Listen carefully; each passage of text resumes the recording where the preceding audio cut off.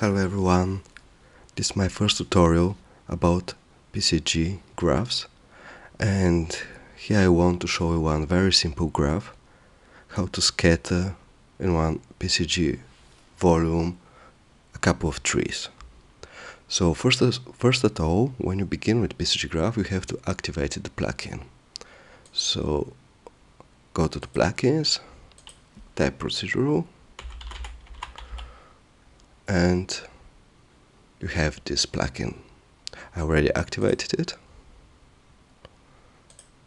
so I don't activate it again, but when you activate it you have to restart Unreal Engine. So that's important. I created a new level here, and I'll create a couple of lights inside. So, and next we need one landscape. Can be something like that I can scatter the trees on this landscape. So let's make a little bit there, something. So next step will be to create one volume, and we type here PCG volume. So we have created one PCG volume here.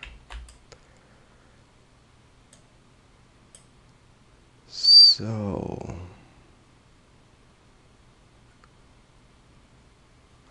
we come out of the landscape mode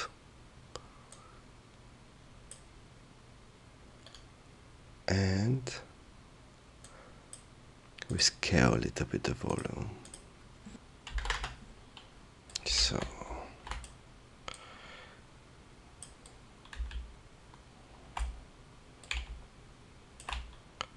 okay, scale it a little bit more, like let's do, say like 50.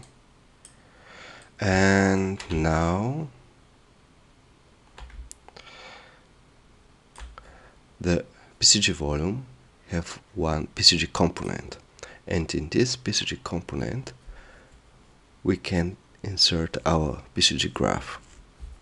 So next step, I'll create one PCG graph. This PCG graph I'll put inside of the PCG component of the value. When I start it, it looks like that. You have one input and output. So in this input we have our landscape. First we need to create one node called surface sampler. With this surface sampler we can create a point on the surface, on our landscape. And this surface sampler, or actually every node, can be debugged. When you debug it, you see the points what are created on the surface. And there's also something else very important. You can also inspect the node, and you see all the points what are created on the surface. So here we have 625 points. So when we inspect it, we are sure that we have points on the surface. For now, we can turn it off, and we let it like that. We see with points per sampled matter we can make less or more points. So now I want less because I want to scatter some trees. So make like that.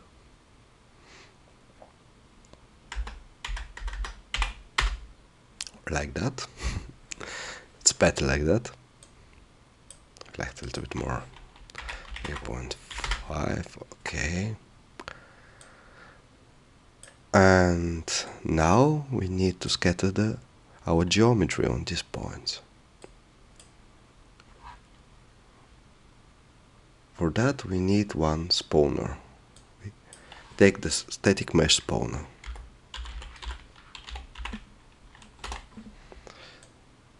So here, geometry, for example this one we can take, and here in the static mesh spawner we have our mesh entries. Here we can create one mesh entry, and to take, for example, I don't know, let's take this tree here. It's already inside. Can deactivate this, activate in debugging mode the static mesh spawner, and now we don't see them because the trees are inside of the debugging geometry, but when we take it off, we see our trees. So we're scattering some trees on the surface, but they look all same, in the same directions. To make a little bit chaos inside, we can use the transform points node. So transform points, connect them like that. So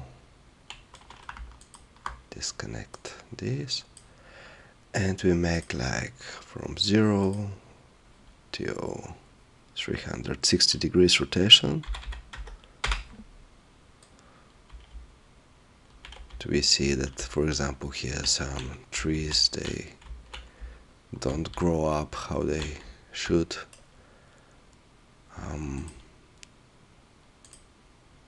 We make absolute rotation, and then they grow up in the Z direction.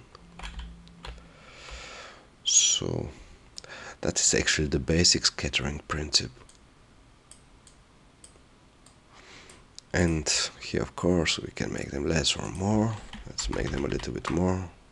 A little bit more, like that. And by transform points, we can make them scaling a little bit, like, say, like 1.5, 1 to 1.5. Yeah. And that's all. Now we're scattering here some trees very fast, and with just 3 nodes. The output node we don't need for now. So that was everything for the first tutorial, and see you in the next one.